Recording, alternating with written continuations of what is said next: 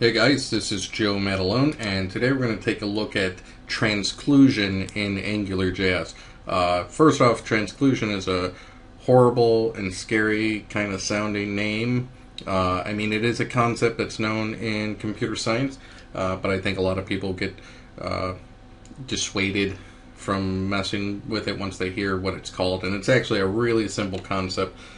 So we're going to put together a quick example here. Let's set up a directory, call it T for Transclude, and we're going to use Bower to install Angular. Okay, give that just a second, and ta-da! Nope, there we go. Okay, so let's load this up in Sublime. And alright, let's start off, let me zoom this way in, start off an HTML document. Whoops, let's say new file, index.html, and now we're in that. So, alright, HTML document, let's get our Angular in place. Copy that as text script, and we'll just, we'll keep that at the bottom. And let's see, we don't really need that, and we're just going to be working locally, so let's get rid of that. Okay, so let's wire up our app really quick. ng app equals, call it app, which is consistent, and let's create our app. So angular.module app, no dependencies, and let's create a directive just like we've done in the past. So directive, call this my D for my directive, obviously. Let's go ahead and just, no, you know what? There we go, function. Alright, so we're going to return our directive object. Let's restrict that to an element in this case. And then, I don't know, let's say we're going to link that. There's our function, scope, element, and attributes. And we'll just say we're going to have a, so let's say scope.title equals attributes.title, and then down here in our template, we'll say it's going to be an h1 tag. We've done this before, and we'll drop that title in there and close that. Okay, pretty simple. Let's jump up here, and we've got our ID, D, and we'll close that. Okay, let's add that title attribute. It goes hello. All right, let's launch this and see how it looks. And we've got our hello. If we bring up our inspector, we can see that we've got this h1 hello. So basic directive, nothing special there. Now, let's say we were, let's change the name of this really quick, just for, let's call it panel title. Panel title. So, and the reason I'm renaming it is so that we're doing something more, you might reuse this later. You might want to pass this on to somebody or use it in a project and say, oh, you just need to drop the panel title directive into that. And let's take a look at what that does really quick. Absolutely same thing. No big deal. Now, let's say that we had a structure, and let me just kind of mark this up really quick. Page, title, you know, close that. And then we might have, well, we will close that. We might have something like page content, and then close that.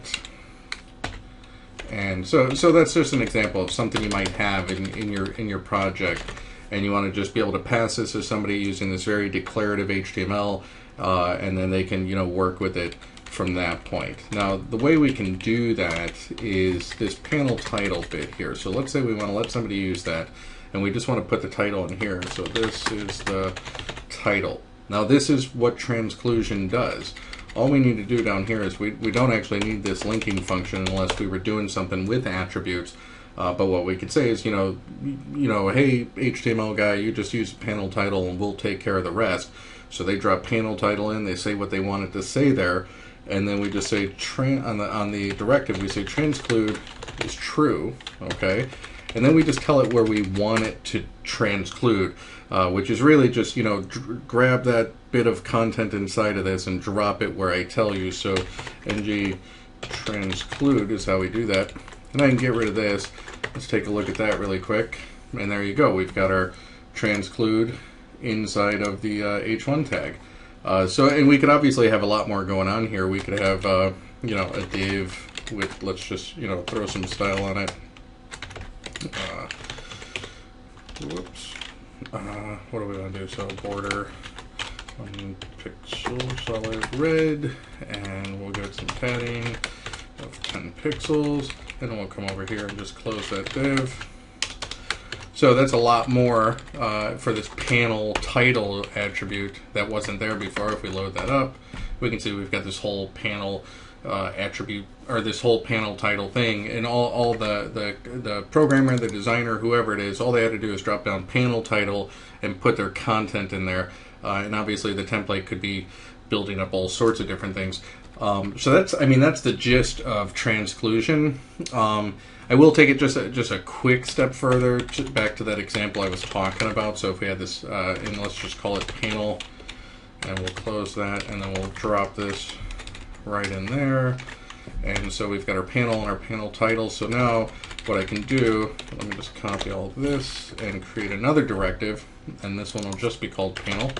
And let's say this is just going to be the div surrounding that. Okay, so we're going to take out this h1, and we're going to drop our ng transclude right onto that div, and then up here we'll get rid of that div, and we'll there we go. So now we've just got this panel title and panel directive separately from each other. And yes, I do need to buy Sublime Text. Run out and buy Sublime Text. Okay, so let's try this out.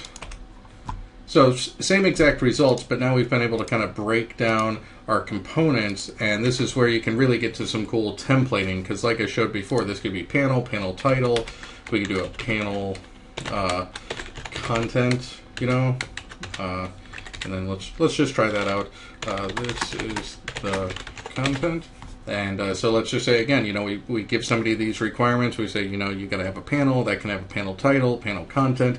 It could have a panel nav bar or whatever. And then we come down here, and so let's create that one really quick. Same concept, no big deal.